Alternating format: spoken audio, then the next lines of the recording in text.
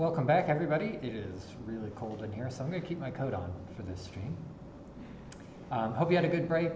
It's been about a week now, so we should be finishing up homework 4. We need the one more thing that we're going to do in the first 20 minutes of today's lecture in order to complete problem 3. But otherwise, you've got everything you need for homework 4. And then after we introduce that, we'll move on to solving systems of equations with fsolve. And the syntax there, we'll sort of spread it out first to see where all the parts are, but then recompress it all over again to make it look more or less like the syntax for F0. So the syntax will be pretty much the same, at least in the call to fsolve. We'll see that the parts that are going to it are a little bit different if you open them up, but otherwise they're quite similar. Before we get to the last part of F0, I guess one quick announcement. One would concern you and the other one wouldn't. On Friday's class, this particular lecture period won't have a lecture.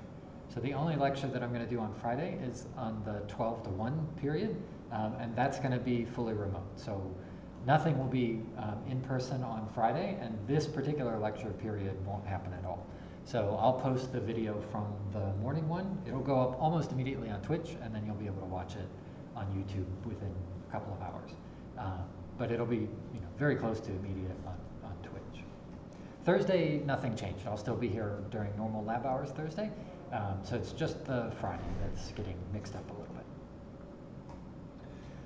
Okay, let's look at our examples from Wednesday, and we're just going to modify 2 of them in a slightly different way. So this is our usual root finding algorithm. We've followed this pretty much every time, and that's the general approach I'm asking you to follow on CENG 4, on homework 4, even if you can copy paste it from other stuff, because this particular pattern is so common and it uses so many common functions in MATLAB that I really want you to practice it if you can. I know copy pasting is faster in terms of writing the code, but it tends to sort of gloss over a lot of stuff that you might not know about if you don't actually type it out a few times, like I asked you to on the homework. What we're going to do now is look at this function, the one that we've got down here, which is our root finding function. We're just going to look at what would happen if we wanted a parameter in there that was adjustable.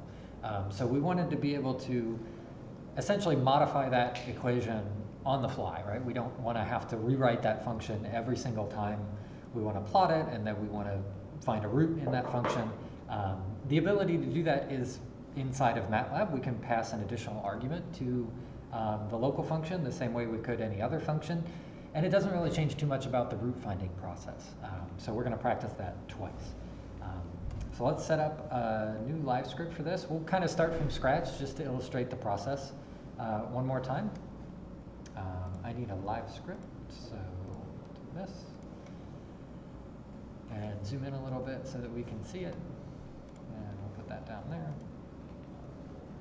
So our example today will be solve, let's say that it's that same one, cosine. X is equal to cosine of x. But instead of just cosine of x, let's put an additional parameter in there called beta. So solve this for x, where beta is an adjustable parameter. And that'll be our goal, so I'll save this as example 1. The general approach doesn't look any different from the normal root finding approach. The only difference is when we go to create the local function and then use it somewhere else, that beta is going to be along for the ride. It's just an extra parameter. So if we look at the usual approach we would have, we wrote the function, okay, we've got that. Rearrange it to root finding form. We've kind of seen that before. We just push it all to one side. And then the plotting step requires us to write the root finding function as a local function. And that's typically where I start when I'm starting my code, is to put the local function in here. So it would be something like function is out, and we'll call it, I guess RFF is fine. Again, we'll change it in the next one. And now I want 2 parameters. There's still the old x, which is the same one because I'm going to solve for x. But I'm also going to include beta as an extra input argument. The order doesn't matter here. You can go beta and then x, or x and then beta. As long as you're consistent throughout, it doesn't matter which order it goes in. So the output here is the function in root finding form, so that'll be cosine of beta times x minus x. So this is always root finding form. And now we can go about our life more or less as we did before. So we still want to plot this function. Because beta is floating around and I want to make sure that the plot and the root finding function all use the same value of beta, it's helpful if you just define a single value of beta. So let's say it's, I don't know, 2. I like to put it somewhere up near the top of the script so it's easy for me to find, although you can define it anywhere you want as long as it's defined before you try to use it. And now we can generate some x values, so we'll stick with -2 to 2 because that's what we did in the last example that we had. The function itself, we just kind of need a name for that because we're just plotting it here, but we're going to say RFF of x and beta. And then we'll plot x and f. And then we'll add all of those goodies. And this is where I say it's not that you can't copy paste all of this, but it's nice if you don't have to think too hard about where all of these are coming from, right? I can kind of talk, and I'm making some typos along the way, but I can kind of talk and type at the same time because so much of this gets repeated over and over and over again. But you don't really know what the pattern looks like until you've done it enough that you can kind of talk your way through it on other topics while you're simultaneously typing. Yes, it does pretty much always look like that. Copy pasting doesn't initially seem like a bad idea until you want to do it sometime and you only know how to copy paste and you can't find the thing that you wanted to copy paste, and then you have to relearn it all over again. So it does help to write it out quite a few times. And for folks on Twitch, I am on Canvas chat, but I've got a warning right now that I'm not connected, so if you've recently sent me a message, you might want to send it again, but it looks like it's okay now, so hopefully Canvas chat is behaving correctly. And so one thing that we can do, remember there's all kinds of things, well, there's not all kinds of things. Whenever possible, you should try to check your work just to see if it's behaving the way that you think it's behaving. So at the very least, if I change beta, I would expect this thing to behave differently somehow. I don't really know how, but if I change that from 2 to 1, I expect my plot to look different. And in fact, it does look different, and if I set it to 1, it's the same as it was before. So it's just a check that I have, in fact, used beta in a way that's being processed by the local function. So it's just a nice check. If we set it up to 3, we get kind of these nice curly things, or up to 4, and we can actually see that there would be multiple roots at beta is equal to 4. Beta doesn't really have any meaning here. We're just playing around with numbers.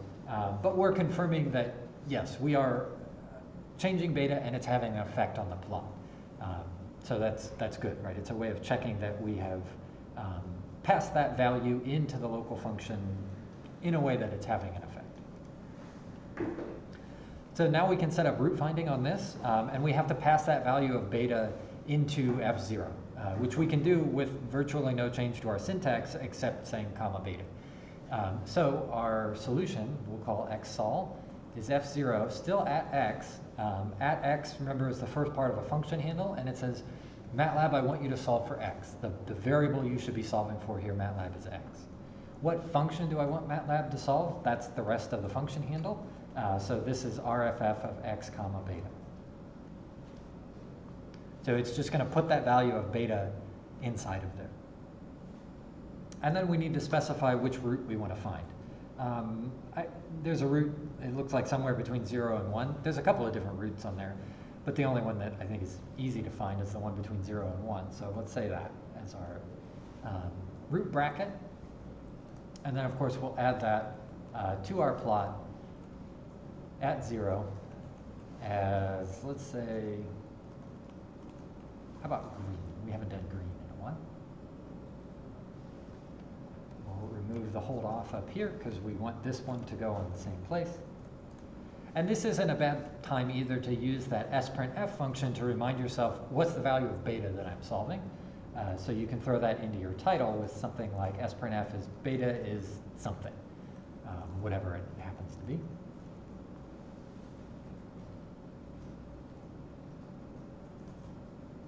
And if that works, we should get a green dot on the root, which is right about there, right where a green dot ought to be.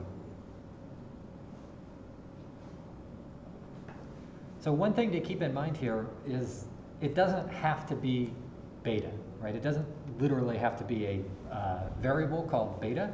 You could also go through here and say, well, maybe I just want it to be the number 3.5. That's fine as long as you put 3.5 in both of these. Right? It's not that it has to be the variable called beta just because that's the input value. As long as you update all of these to be 3.5, it will solve all of them just fine, as long as you have been consistent. But you can see I had to change 3 different entries there for beta, right? Because we had the title, we had the F0, and we had the plot. So it's convenient to pick a value of beta and call it beta, and then just pass that somewhere else. Maybe to distinguish it from the beta that's a variable, you could call it my beta if you wanted to. That would be fine too. Sometimes it gets confusing if you have beta, beta, beta, beta written all over the place. So you can also just call it my beta. And that would also work. So remember, whatever the name is of the input function down here, that variable only exists within the function's workspace. When you're passing values back and forth to the function, they don't have to share the same name. Remember, you're just passing values, you're not actually passing variables back and forth between the 2 workspaces. It also doesn't matter how many more parameters that you have here. If you wanted to say there was a beta and maybe an alpha and maybe a gamma, you could do that as well, right? As long as you then pass alpha and gamma to the function, you can have as many as you want. You can also mix up the order in any way that you want, as long as you're consistent. So it's not that x has to be first. X can be anywhere you want, because when you call F0 here, you're saying, MATLAB, here's at x, and I'm telling you by specifying that, I want you to solve for x. The thing I want you to iterate on is x. So you can mess around with the order in there, and it'll still work okay, as long as you're consistent with the order throughout.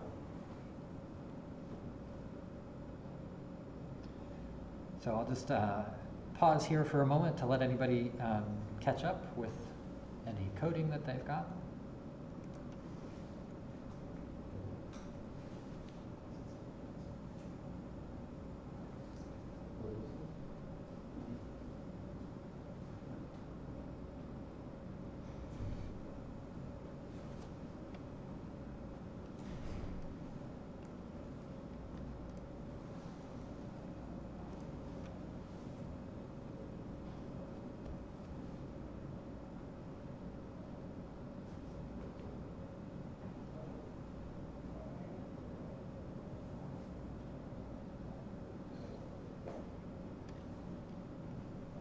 All right, let's take a couple of minutes and do another example that you can work on. I'm going to draw this example from our fluid mechanics example last time, which was this. We had an energy balance, and we were given a delta H, a KL, and an L. So the way that this equation is actually used in CENG 4 is you're measuring delta H. So we can think of delta H as sort of an adjustable parameter in the sense that I can mess with settings on my experimental apparatus, measure a new delta H, and pass it to my root finding function, and root finding function will just pop out a new value of Q. So what we're going to do is essentially copy this. We'll start a brand new one. We'll move all of this over. And I'll keep it displayed here in case you're not typing all of this. The only difference is that now delta H, we're going to let this be an adjustable parameter. As far as the function is concerned, it'll be an adjustable parameter. What that would mean in practice sort of depends on what you're using the equation for. Here, in practice, that would be I've measured a different value of delta H. It would be nice to be able to pass that to my root finding function without having to update it in 5 or 6 different places. So it's a good candidate for an adjustable parameter. So let's take maybe, I don't know, 8 to 10 minutes. We'll come back at around like 3:23 to 3:25 to solve this. I'm not going to show the solutions from last time specifically to encourage you to try to write it from scratch again, since it is such a useful syntax to learn. I'd like you to practice that as much as you can. So everything you need is on here. Take a few minutes, see if you can solve equation 3 for Q, but this time using delta H as an adjustable parameter. I am over on Canvas chat, but I'm going to shut up here on Twitch. If you have any questions, you can throw them into Canvas chat.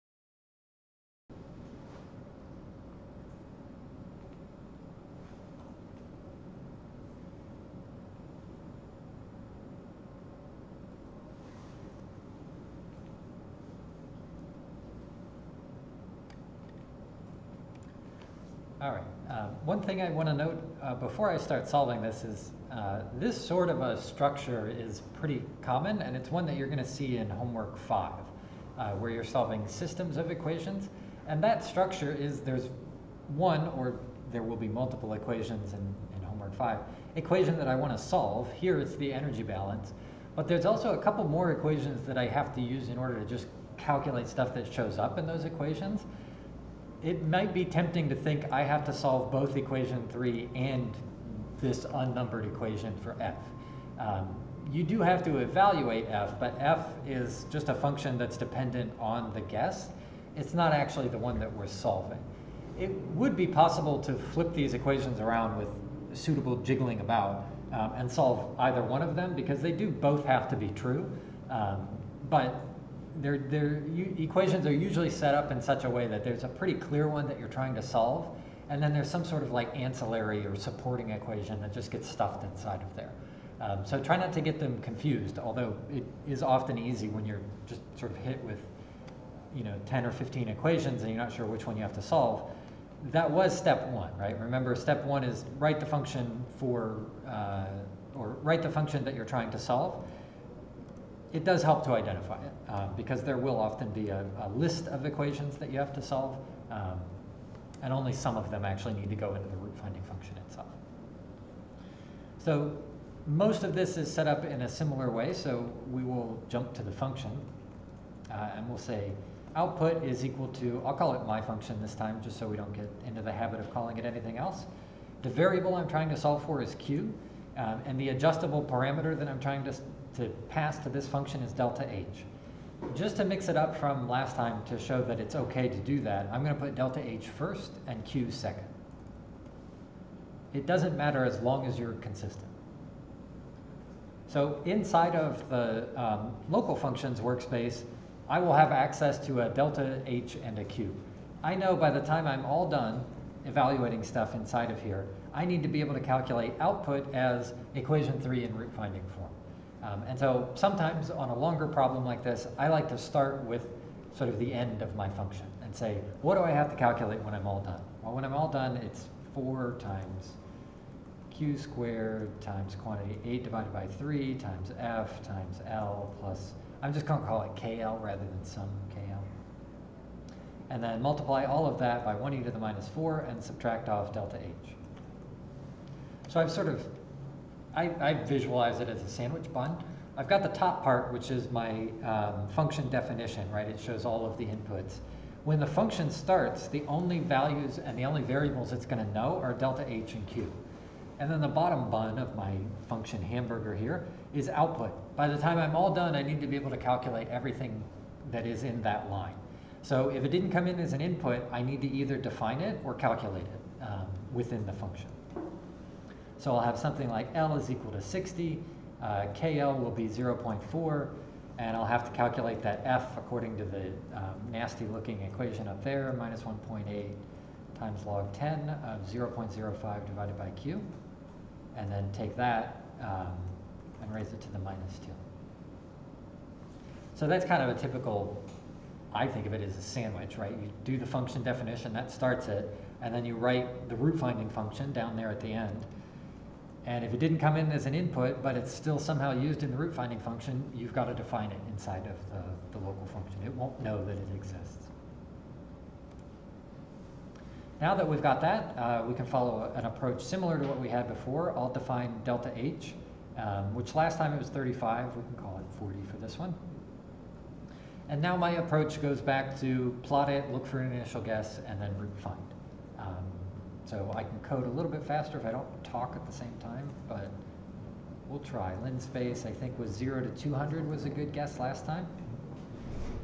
And then our root finding function is something like my function, evaluated at delta h, and then we pass in the q. So I'm being careful here. Initially, you may have heard me pause. I wanted to write q comma delta h because I typically write it that way. But my function is expecting it to come in as delta h and then q. So I took a moment to make sure those were coming in the right way. We'll plot them. I do black all the time. Let's do blue. I want to get an initial guess. So I'll put Actually, here's another way, in case you ever wanted to do this another way. If you wanted to go 0 and 200 and 0 and 0, this is also a horizontal line. Just to illustrate a different way to do it. We're plotting Q, and specifically we're plotting our root finding function as a function of Q. I like a square axis and a grid and a box. And we'll throw a title on there, which is, I think we can get, if we say /delta H, we should be able to see that. And we'll do this as just 1. Is it probably enough? 1 digit of precision on there. Oops, I forgot my printf. I think title can actually accept it that way, but I'm never sure. So I just put an printf for that. All right, let's see what we get. Ah, no, it can't do it. Delta H.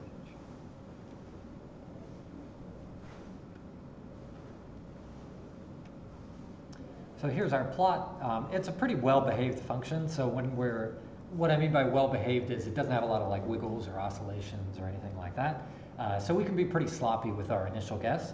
We could either just guess it or we could bracket it. I'm going to go with bracketing here just because I don't think it's ever going to be more than about 200. So our solution would be f0 at q this time. And our root finding function is my function, where we pass in delta H first and then q. And I think the root's going to be somewhere between 100 and 200. You could certainly use an initial guess here. If you set an initial guess of 100, it'd probably find it fine. Or 1,000 or something like that.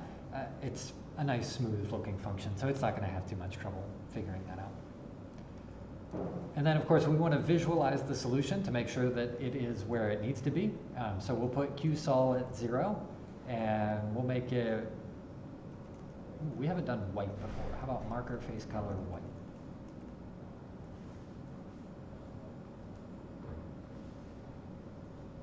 And then we'll put a hold off on there.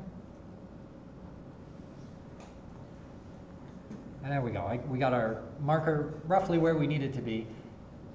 Again, the reason that we picked delta H, kind of we just needed an example to fiddle around with.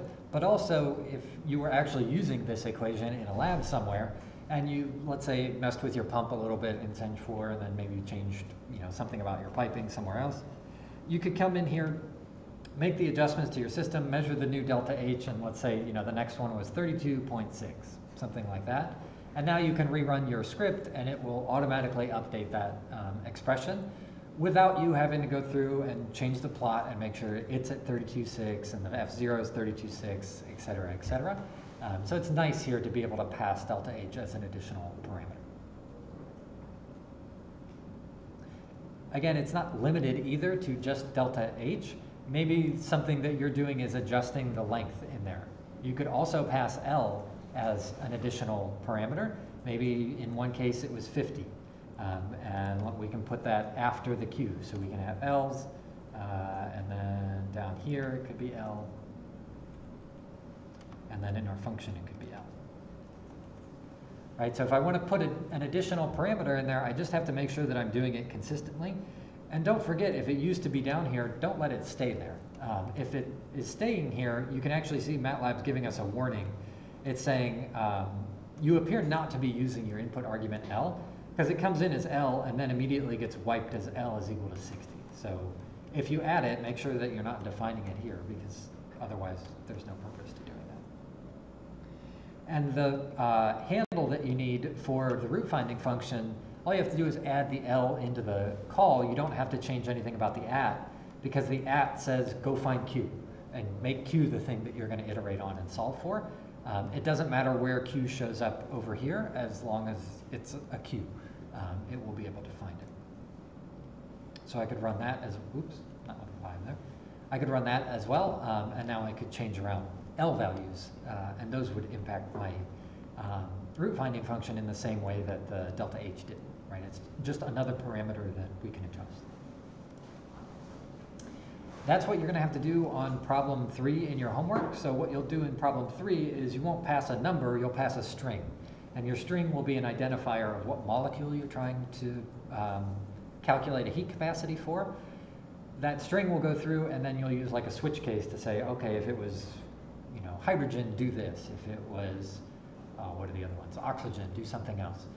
So it doesn't have to be a number either. It's a function like any other. You can pass whatever you want to it. Numbers, strings, I mean, those are pretty much all we tend to pass, but you know, it could be either one.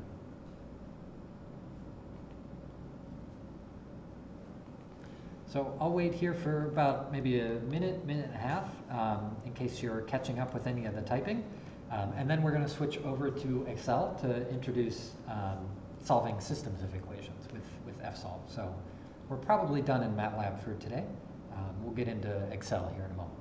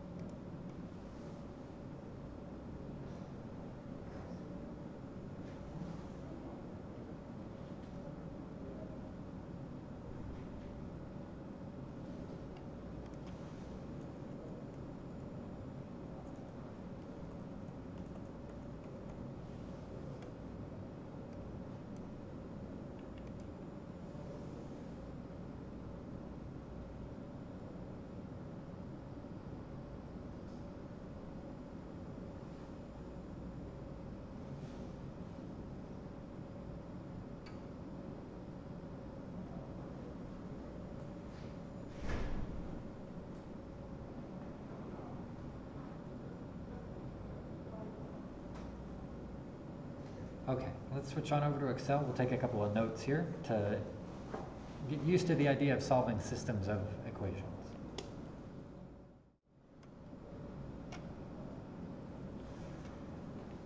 So generally, the type of problem that we're trying to solve is to say something like, solve a system of n equations for n unknowns.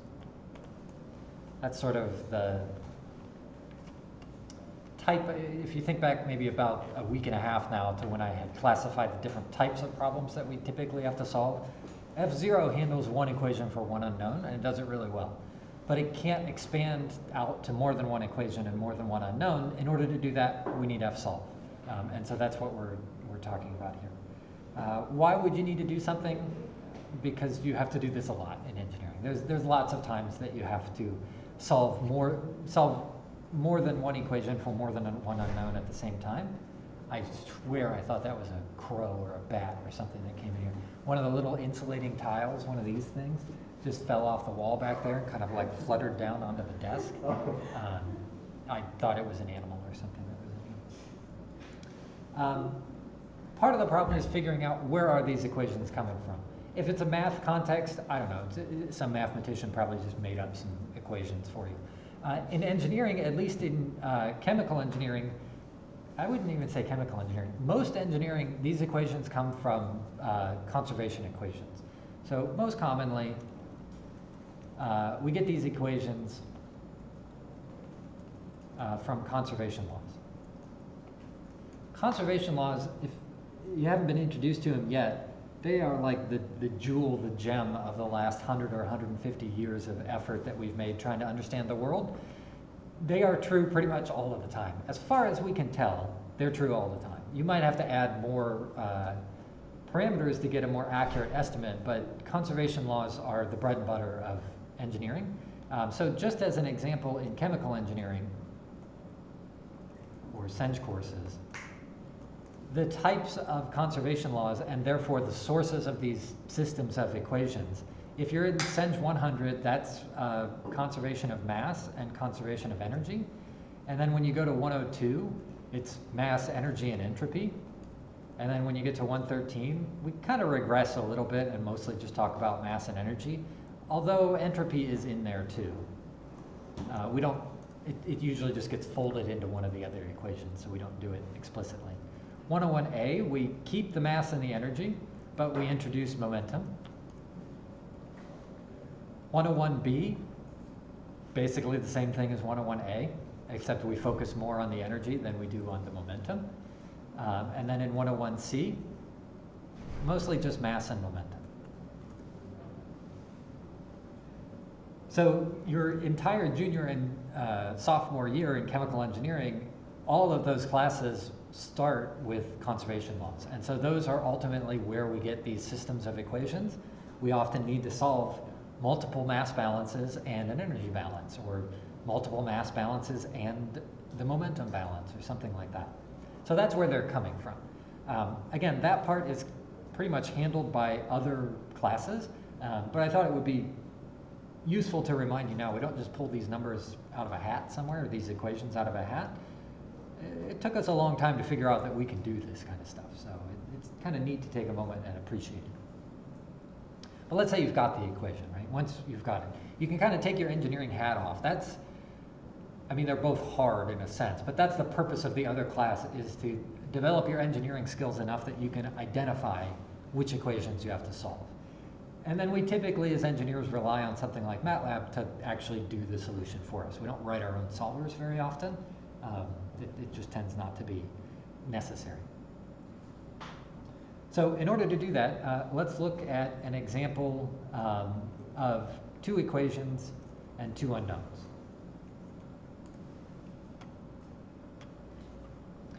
The two equations, we're going to do that annoying thing that mathematicians do and write them out very generally. So we're going to say our first equation is f of x, y is equal to g of x, y. And our next one is, I don't know, r of x, y is going to be equal to s of x, y. So this is our equation 1, and this is our equation 2. So we've got two equations, and we've got two unknowns. The two unknowns that we have are x and y. The two equations are these two. There are some functions, f, g, r, and s, but we don't really care what those are. We're just trying to write them in the most general way possible. Those are our two equations and our two unknowns. We still have to be able to rearrange to root finding form, which we can do separately for those two equations without too much effort. Rearrange to root finding form. That procedure looks the same as it did for a single equation. Just move everything to one side. And so this will look like 0. I'm going to drop all those parentheses and just say 0 is equal to g minus f, and 0 is equal to s minus r. They're still functions of those variables. It's kind of annoying to handle them for a while. So what we do when we want to solve these in MATLAB is to think of these not as separate equations, but as different elements inside of a column vector. So this is our column vector. And they're no longer really equal to 0. The idea is that these would be target values, right? 0 is a target value, like it was before. When we get this solution to a system of equations correct, we should get about 0 for both of those values. If we evaluate g, f, s, and r, and then subtract g from f, or f from g, we should get about 0, or actually the other way around too. And when we subtract r from s, we should get about 0. So those are our target values. And so we can think of that then not unlike the way that we used target for f0, but now as a target for f solve would look something like a column vector of g minus f and s minus r. Again, make sure it's a column vector. It does have to be, that's part of the syntax requirement for f solve, is to use column vectors. So we're going to have column vectors everywhere.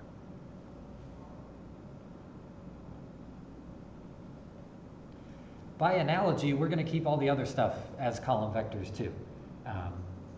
So for really no reason other than it's one of those very unsatisfying reasons, it's the syntax, right? That's what you have to use. We can imagine bundling the unknowns. So we can bundle x and y into a column vector. By convention, this is usually denoted as uppercase Y.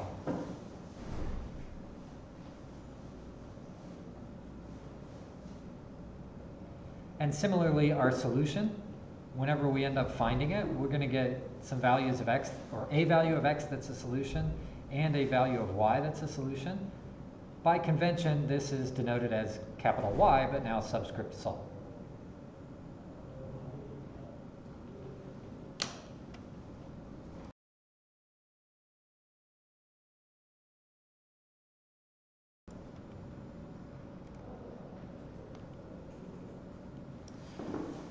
And there's one more that we need. Remember, we don't just need the variables and their solutions, but we also have to have a guess. And so we often will write the guess as not x guess, y guess, but as y, or yeah, I guess y guess, but uppercase y guess. So there's still x guess here and y guess here. These we would write as capital Y guess.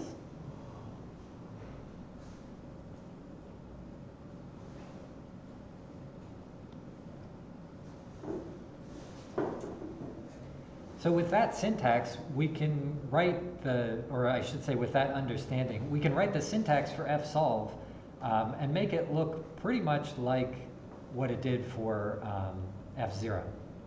So this is the general syntax for fsolve. And we're actually going to write this exactly like this on every example we do. So it's useful to keep in mind. The output is going to be ysol in the same way that our output from f0 was our solution. Now it's going to be fsolve. We still do a function handle, but now our function handle isn't to a single variable, it's to this variable that's a column vector of other variables, so at y. We'll still have a root finding function. That root finding function will take y as its input. If we want to pass additional parameters, we do that the same way we did with f0. So we could also write comma, alpha, beta, L, delta H, whatever. Works the same way. And then the other input to fsolve is our y guess. Those are always going to be capitalized. And in fact, I'm pretty sure every time we do this, it's always going to be y's. So a line that looks almost exactly like that is going to show up in every system of equations that we want to solve. And the only difference will be that we will bundle different variables. Instead of x and y, maybe we bundle like q and t, or m and t, or something like that. It doesn't have to be x and y. It can also be more than one, or sorry, more than two. If you have 4, then you have 4 rows for each one of these, right? You'll have 4 unknowns and 4 equations. So everything will be 4 by 1 vectors instead of 2 by 1 vectors. There are 2 limitations to fsolve, which are sort of, you can think of them as trade-offs. On the one hand, fsolve gives us a really great ability to solve more than one equation simultaneously. That's huge, right? f0 just can't do that. But it does come at a cost. So one of those costs is that you can't bracket the root.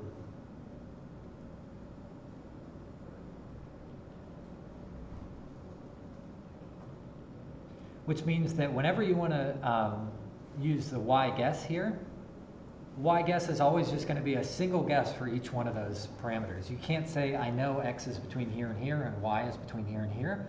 All you can do is say, I think x is close to this value, and y is close to that value. It's not possible to bracket the roots like we did with f0. That can be really annoying because the behavior of systems of equations can be a lot more difficult to sort of envision or manage than a single equation. The other downside to this is it's hard, if not impossible, to visualize. So to do something like plot is really hard to do. The reason we would want to plot it would be to get the initial guess. So that is going to actually end up slowing us down a lot. It's not going to slow us down in here too much because for the most part, you'll know roughly where the initial guess needs to be. But there are plenty of times where it sort of becomes the most challenging part of your entire calculation is just finding that dang initial guess that gets the thing to solve, if you don't have an idea of where that initial guess should be in the first place. That can be really hard to do, especially as the number of equations goes up. So in, for example, CENG 113, it's not uncommon to have a system of 5 equations and 5 unknowns. And you got to figure out, like, what should all of these be? And there's some ways we can get an idea, but there's no two ways about it. It can be hard to get those initial guesses. It can require some iteration just on the guesses until you get it right.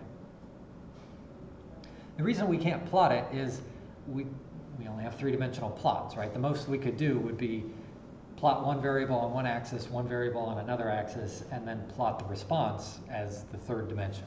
Once you go more than that, I mean, what do you do, right? We don't have a 4-dimensional plot or anything like that. There are some like triangular plots where you can put 3 variables on there, but they're more effort than it's worth. So getting those initial guesses very often comes down to figuring out something about the problem that you're trying to solve, which is why when I started, I had brought up the idea of these equations often come from something we know something about. So often, at least in CENG 15 and NANO 15, I'll have to give you an idea of where to start your guesses, or imply it somehow in the problem and say, like, T is absolute temperature. That way you know it can't be negative, so you pick something else. But in the quote-unquote real world, when you need Y guess, it depends on what you're trying to do. There's no magic bullet that will get Y guess for you, and it often becomes a very challenging element of solving these systems to get an appropriate Y guess. We're going to go over on Monday one way to do that. If the problem is simple enough, doing it in Excel is not a bad place to start. Excel can do all of this for you, and you can play around with the initial guess starting from nothing, and it's a little bit nicer in here than it is in MATLAB. But then we'll rapidly transition back to MATLAB on Monday to keep working on FSolve. So I will wrap it up there. Do remember that Thursday is normal. Nothing's going on Thursday. I'll be here as I normally am. But Friday's lecture at this time is canceled, and the 12 o'clock lecture will be fully remote, so I won't be physically present in the room. But that's just for Friday. Everything after that will go back to normal. So I'll wrap it up here. I'll see you on either Thursday or Friday. Bye, Twitch.